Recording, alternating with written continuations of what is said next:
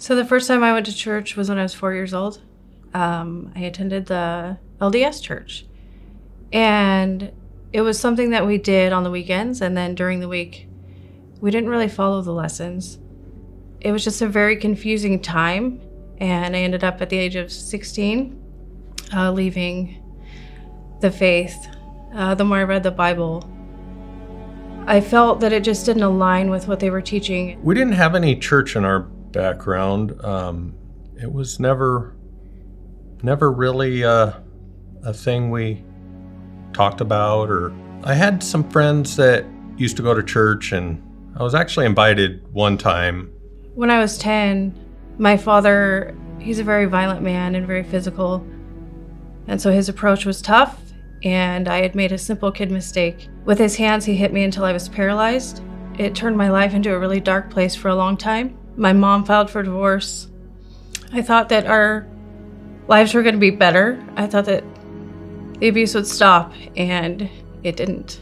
So by the time I was 18 and I moved out, I didn't know how to control my emotions. I didn't know how to walk in life without drinking or smoking or using substance, and I just didn't want that. My mental health was in a dark place. I went to a doctor, and I was actually diagnosed bipolar. I just knew I always wanted better, but my faith wasn't strong enough to really rely on God, so I relied on doctors. And so for 19 years, I lived on medications, and it nearly killed me. I ended up with really high levels of metals in my body. I had lithium poisoning, and it led me to becoming suicidal in 2017. So I sat down with my husband, Corey, and just told him how I felt. He just cried and poured into me his love. And I still at that time struggled with even feeling and accepting love by the way I was raised.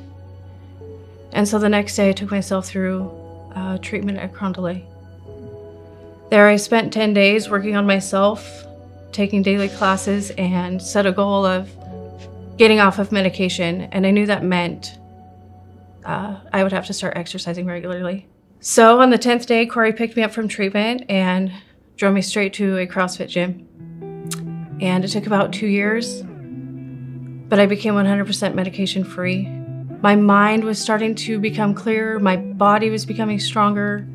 We'd met Dave at the gym and really liked your vibe, and so I reached out to you and asked about a small group, and so I started attending a small group at a coffee shop in Pasco.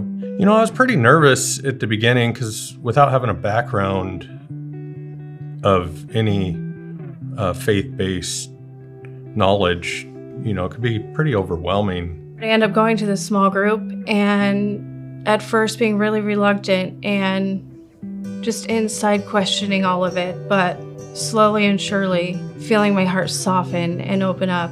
With our daughter relentlessly asking to go to church, we just finally took her to church and we gave in. And within 2 weeks, she signed up to join the worship team.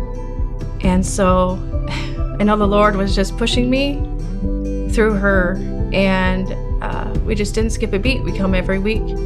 We sit up front, and just lesson by lesson, I slowly feel my heart really learning that it's more about what Jesus has done for us and not what we have to do for Jesus, because we will never measure up. We are not perfect. We are sinners, and it's all about repentance and redemption, not about how much you can serve and how much you can give of yourself. Since I've started following him, it's really taken a huge weight off my shoulders. I used to be pretty hard on myself with my decisions, and once you know that we can be forgiven for our sins, it just opens up a different way of thinking. I put in, you know, a lot of time reading the Bible, going through Matthew, Mark, Luke, and John. It's really helped me, you know, understand how everything came about. I feel like now I have a best friend in Jesus. I want to be better, and I want to do right things because of his love. And I'm also leading my own small group of some fellow CrossFitters. When I first was asked, I felt unworthy of the calling and just felt a lot of self-doubt. But with a lot of prayer and good leadership from others, I've really just kind of stepped into the role and realized that it's not about me. It's not about how I feel. It's just about really being a facilitator and spreading more love of Jesus.